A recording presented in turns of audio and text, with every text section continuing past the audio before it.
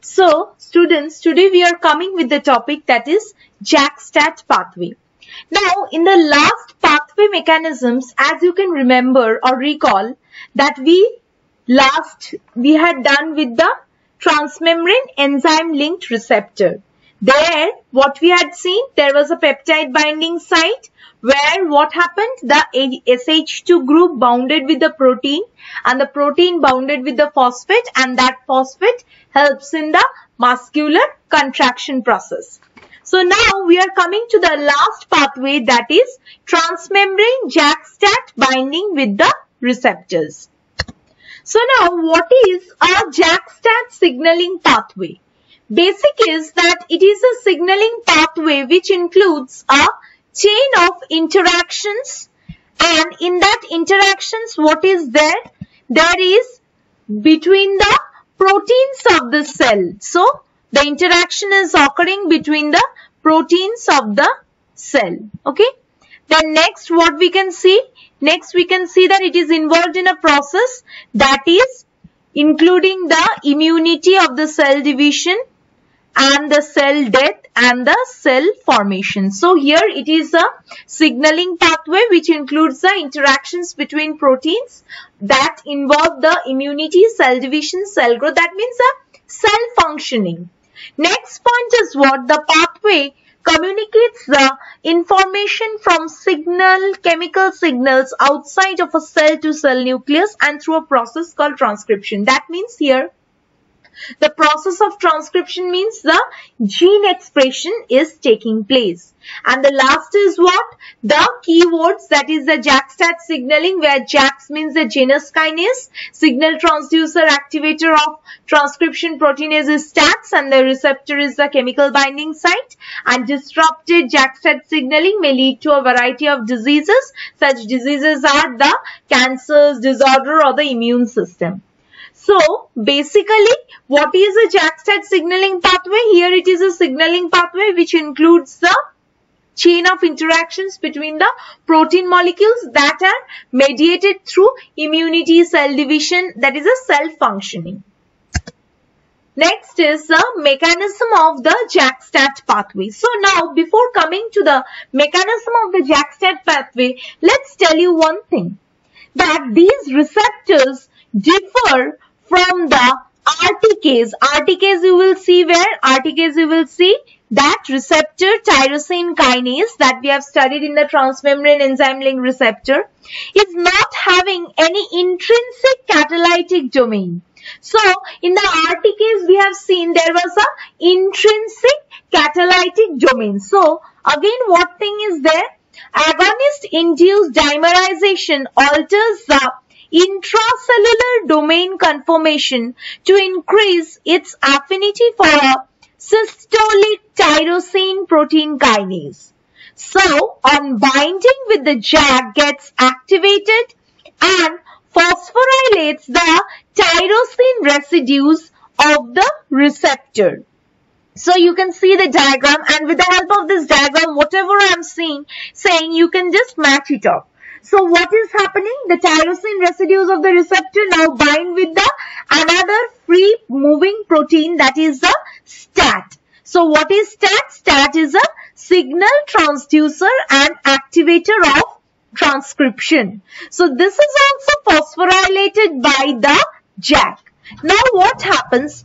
Pairs of phosphorylated STAT dimerize and translocate to the nucleus to regulate the gene transcription. So here comes the main purpose, that is the gene transcription pathway, and resulting in a biological response.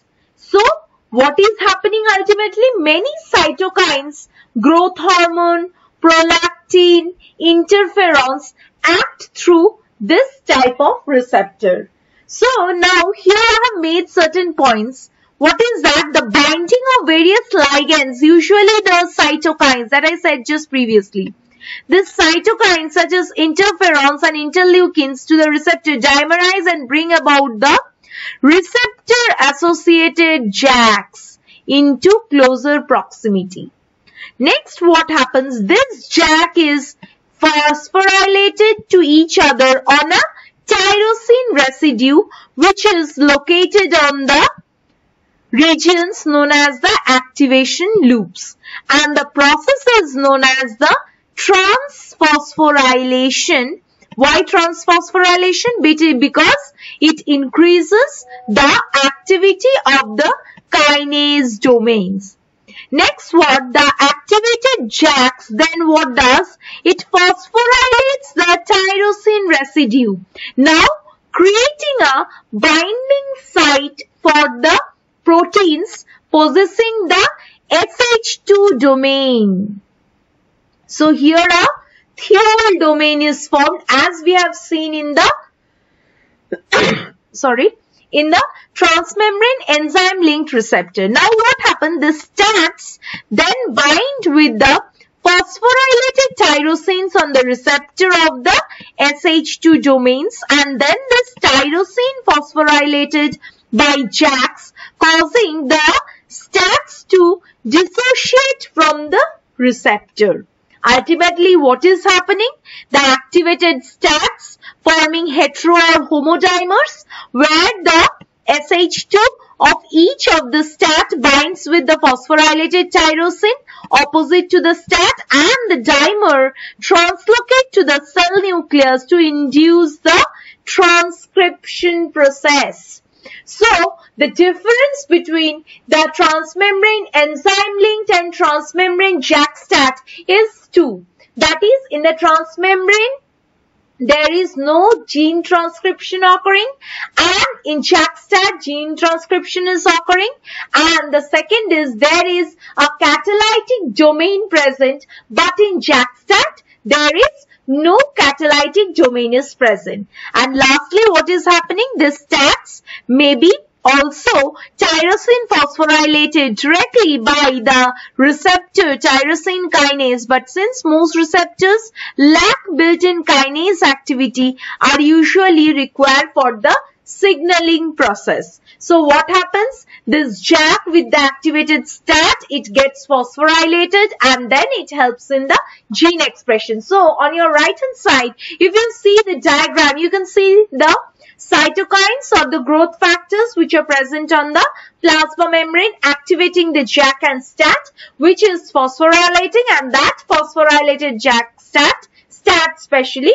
Now what is STAT? I said signal transducer and activator of transcription, that is helping in the gene expression. So this way we can establish the mechanism of the Jakstat pathway. So the transmembrane enzyme linked and Jakstat pathway is always the same, and this way we complete the entire signaling pathway. Thank you students. Hope you understand with all the signaling pathways, and you make a note for this presentation as well as your study material also, and just do the assignments according to the technique or according to the process given. For any query, always please feel free to ask.